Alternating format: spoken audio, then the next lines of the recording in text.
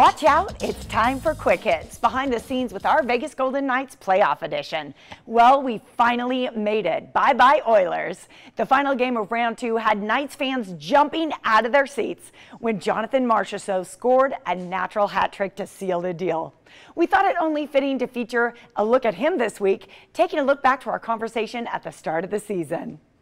Hi, this is Jonathan Marchessault. You are watching The Morning Blend.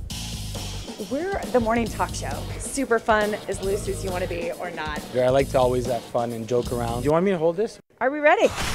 Let's clear something up right now, okay? How do we pronounce your last name properly? Marchessault. Marchessault. Quebec born. You're kind of a veteran. Do you feel like a bit of a leader on the team? Yeah, I guess I am a little older guy now. Yeah, I didn't say it that way. 81, is there a story behind that? The 18 was not available for me in Tampa and in Florida, and I was 81 back then, and when I showed up here, no one 81, so I picked it. There's literally like a new generation of hockey players sprouting up in Vegas. Do you have one piece of advice for young hockey players?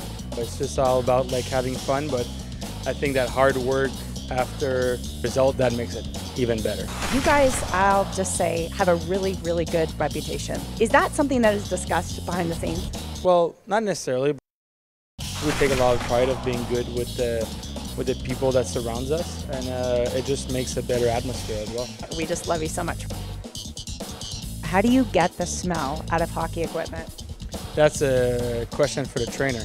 You play with the same gear a full year, and sometimes it's not as good as it was before. Anything else crazy you want to talk about? We have to move. Oh, I got one. Any rituals or superstitions? Always dress the left side before the right side.